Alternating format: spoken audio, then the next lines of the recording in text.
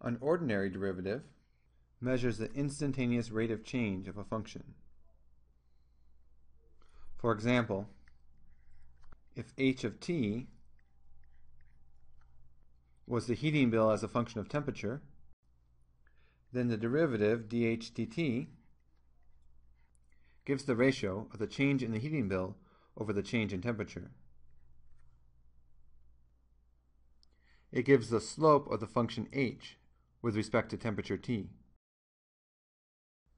So that if I were to plot h versus t, the slope of the tangent line at the temperature T equals A is dH dt evaluated at A.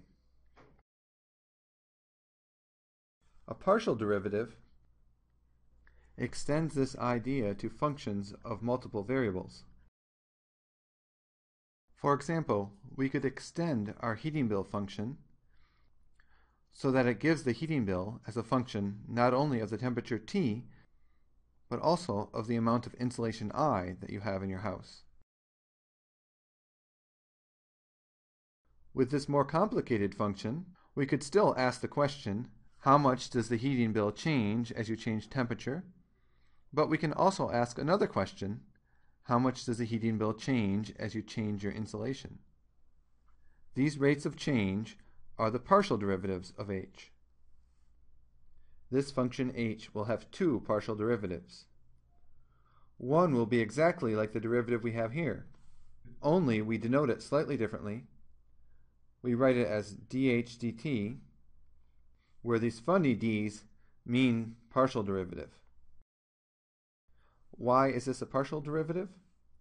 Well, it's because h is a function of two variables, t and I, and we're only looking at change with respect to one of them, the temperature T. So just as before, dH dt is change in h, change in your heating bill, over change in the temperature T.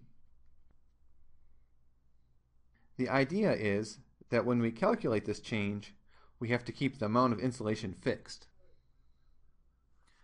So to calculate dH dt for my house, I have to pick a particular level of insulation and keep that insulation fixed, and then look what happens as I change temperature to see how my heating bill is affected. But this new heating function has another partial derivative. We can also talk about what is DHDI. How much does the heating bill change as we change the amount of insulation? So it's change in H over change in I. But when we calculate this change, we have to keep the temperature fixed. This partial derivative will tell me how much money I might save if I increase my insulation.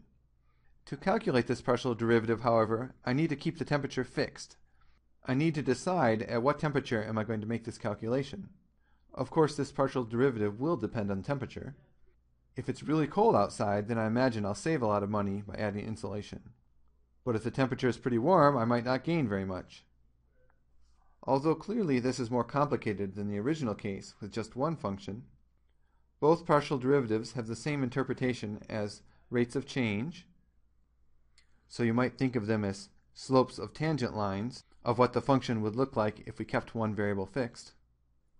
But the nice thing about these is that we can calculate them exactly as we calculate ordinary derivatives.